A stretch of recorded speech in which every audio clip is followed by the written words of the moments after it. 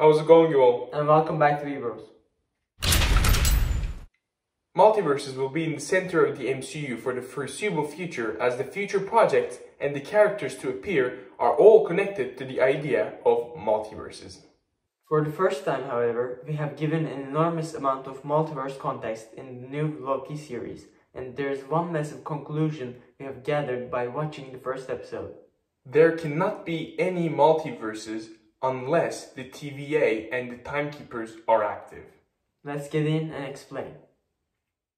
First episode of Loki aired last Wednesday, and amongst 3 Marvel series we have seen so far, it is clearly the best and the one that will affect the future of the MCU the most. Kevin Feige also mentioned how the events in Loki will be crucial for the future series. What seems to make the most impact is the existence of TVA. Before watching the first episode and all the knowledge we had from the MCU so far, we thought multiverses already existed and the timeline we are in was one of the infinite timelines. We can 100% say that there was nothing to contradict this idea before the first episode of Loki. The new information we got changed all this. In the first episode, Loki is captured by the TVA Minutemen as he has committed crimes against the sacred timeline. After going through some process, he gets in a waiting room before his trial. In that room, Miss Minutes gives us a quick presentation about what TVA is. When she's explaining, we learn that before TVA was created, there was infinitely many multiverses and the universes were in constant war amongst each other. When things got out of hand, the Timekeepers combined all existence into one and created the sacred timeline, where they dictate all the events. They later created the TVA to make sure everything goes according to their plans. TVA is responsible for overseeing all actions of people and collect anyone who acts out of their predetermined path. As we saw in the episode, after collecting, they reset the timeline so everything goes according to plan. All this information tells us that multiverses cannot exist as long as the TVA prevents it. However, we all know that there are many projects announced and unannounced in the MCU that will use the multiverses. Let's first talk about all the future projects that will or likely use the multiverses, then explain how TVA can stop functioning after the first season of Loki. The first MCU project that is built upon the idea of multiverses is What If. What If will be an animated TV show that will run for more than 1 season. The idea is to take an MCU movie and change one of its key aspects to see how it would turn out. What if Captain America was Peggy Carter? What if T'Challa was captured by Yondu, etc.? The Watchers will be narrating the stories and all the stories will take in a multiverse. What If will take place this summer after Loki. Spider-Man No Way Home is rumored to introduce the Spider-Verse. Whether you want the Spider-Verse or not, it is impossible to deny the rumors of its potential introduction in No Way Home. Even if it's not introduced in No Way Home, we will see it in the MCU at one point or another.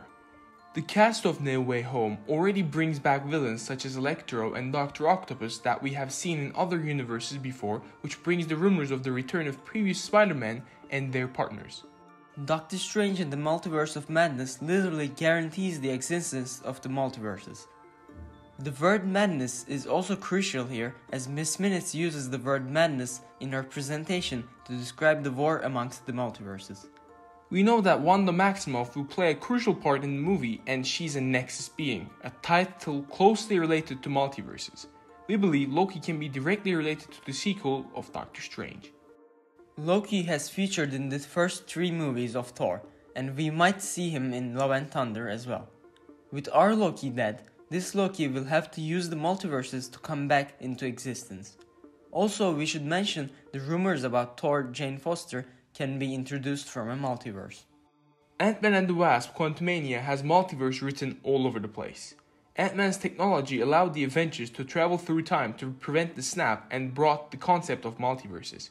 Quantumania will be focusing on the quantum realm and the multiverses. One of its biggest indications is the villain of the movie, Kang the Conqueror. One of the greatest Marvel villains is a Nexus being just like Wanda. These are all the announced projects that might or will have multiverses, but there are many other theories that we can come up with regarding multiverses. There are many events and characters in Marvel Comics that use the multiverses. One of the main events are the Secret Wars.